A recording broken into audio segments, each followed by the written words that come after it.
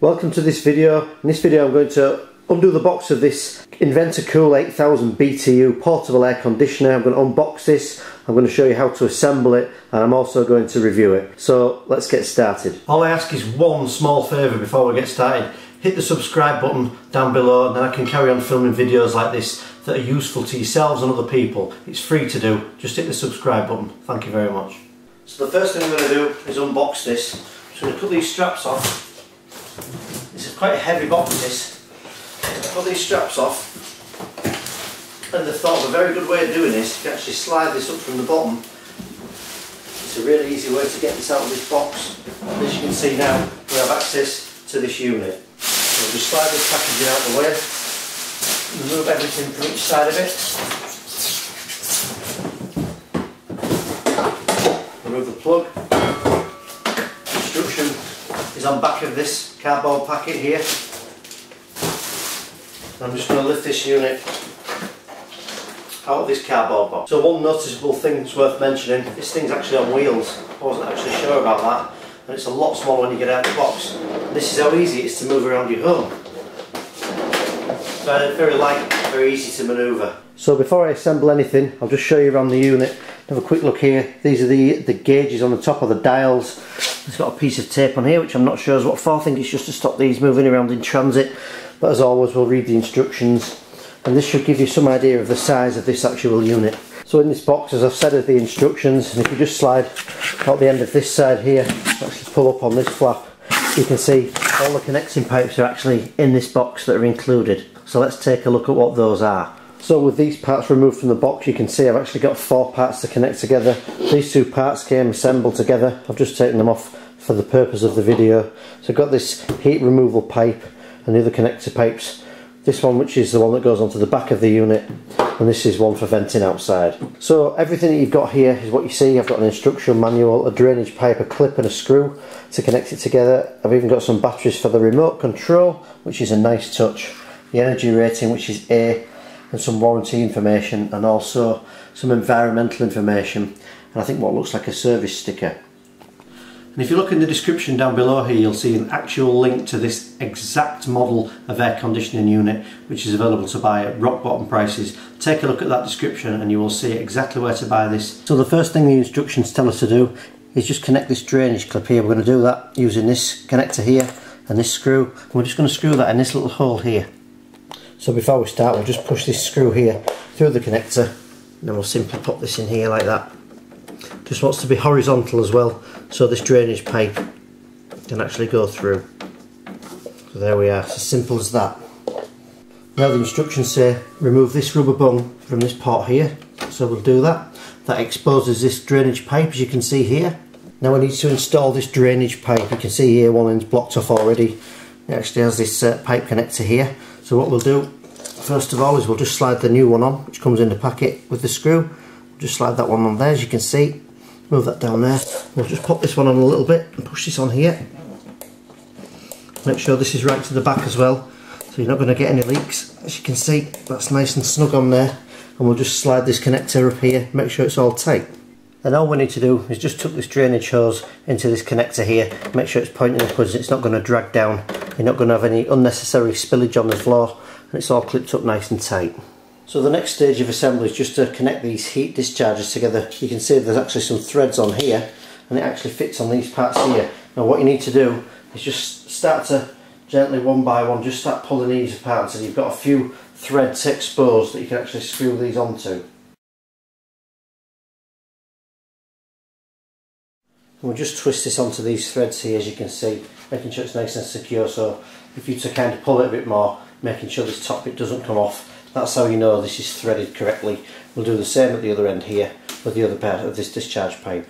So this connector here is actually the one that sits on the back of this unit. This actually goes on the back and slides down, which I'll show you in a minute, and this end obviously just twists onto here, onto these threads, and we'll just put that on securely and we'll carry on with this process. So now both ends are disconnected. I've not pulled this pipe out any further, both nice and lock solid on here, as you can see. And this end, which is here, this one goes on the back of the machine, as I've said, and this end, if you were venting it out through a wall, you could use that, but it actually comes with this adapter as well, depending on where you want to vent this out to. So if you're using a standard window, you could perhaps use this one instead, All you do to fit this on, there's a couple of little notches on here. Just put this top part on here, press down, twist, and it clicks in like that. And that's how you know this part's assembled correctly. Just so you know, what I'm planning to do is actually vent it out of this window. I'm actually going to open this small window and make myself like a sealed little unit and actually just vent it out of there. So let's connect this pipe to the back of this unit here. All I'm going to do is slide it down this little channel here. One thing to note, it does have actually top written on it, so you can slide it down here. You can see where it says top, and there's a reason for that. This plastic actually gets thinner towards the bottom, so you're inserting the thinnest edge first. As you can see there, it just slides in. And I'll just slide that down to the bottom till it clicks. It says top on there, as you can see, and that's nice and secure. And this hose is all nicely collected as well.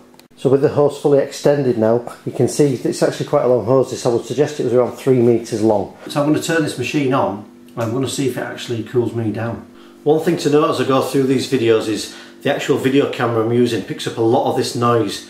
And I've just noticed as I filmed the first clip how loud it sounds. If you reduce that noise by about 70%, is somewhere near, it's certainly a manageable noise, but on the clips that you're about to see you will notice that it sounds very, very loud. That's not the case. It's actually quite a smooth sound when you get this unit, and nothing to certainly put you off buying a unit like this anyway.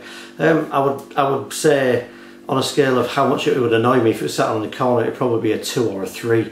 And for the benefit of the air conditioning, it's well worth it. So just one thing to note, the actual sound that you're hearing is a little bit distorted as I'm just using my video camera, and it's not actually a really good representation of what this unit sounds like. It's much, much quieter. So I've just vented that up there for now, as you can see. I'm just going to turn this unit on. We'll see what we get. Okay, there's a plus and a minus. I would imagine that minus is as cold as it can get, so let's turn that down to 16. Let's have a look around here. This is how noisy this machine is. Yeah, there's a bit of noise, but I'll tell you what, I can feel the cold. It's really, really cold coming out of there. And it's very powerful, even stood right back here. I can feel just how powerful that air is that's cold coming out of there.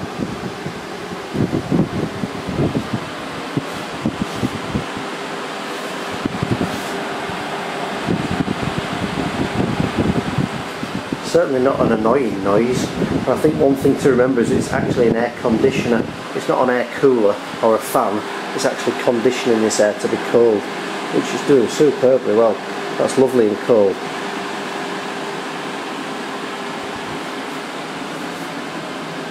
I'm just going to leave this unit running for 5 or 10 minutes. I'm going to come back in and film a little bit more, and I'm just going to tell you what the temperature of this room actually feels like compared to 5 minutes before. Although there's a bit of noise, probably won't want to sleep with that on, but I can definitely feel this is doing a great job already. So after playing around with the settings for this Inventor, I can actually tell you that I found the best mode for this. There's actually cool mode, dry mode and fan mode. The best way to operate this is to turn the unit on here and press mode until the first green button lights up, then press the minus key here until you get down to 16. That's the way you get this the coldest, so we'll do that now. Turn this on. I think the default setting was somewhere like 25 up here. So the mode button scrolls through these 3 options here. Mode, so press it once, it's cool, dry and fan. If you want air conditioning, you want it on this cool mode here. You can see this temperature goes up and down. Well, when I turned it on at first it was on 25. So put it on this mode here, cool, and turn this all the way down to 16, and I will tell you now, this machine is absolutely fantastic for cooling you down.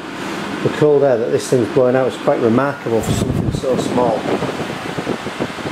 You can actually adjust the direction of the air as well as you would on a car air vent with this, which goes up and down, and also this little adjuster which takes you left and right as well, so you can have any setting you like with that.